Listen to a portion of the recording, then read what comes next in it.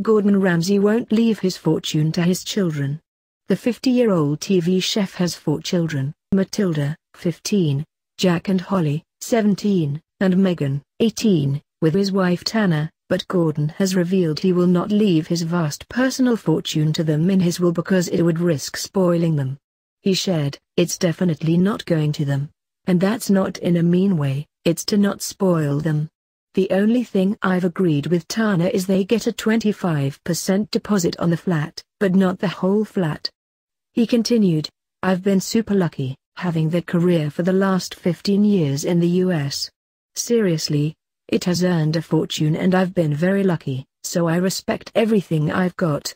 Gordon has raised his children to earn their own money and to also lend their support to charities. He told the Daily Telegraph newspaper, "Tana came from a super setup, and I'm just educated rough from a council estate. So we meet in the middle and the kids bounce off both of us. They have a completely different life than I did growing up.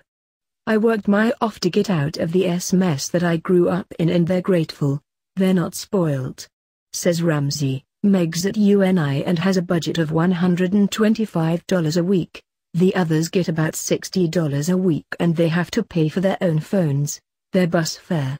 The earlier you give them that responsibility to save for their own trainers and jeans, the better.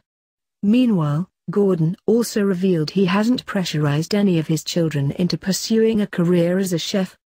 He said, "They all cook as a life skill as opposed to a career. I never want to put that onus on them. I don't want them with a badge, going into a kitchen, with people, thinking that's Ramsay's daughter or that's Ramsay's son.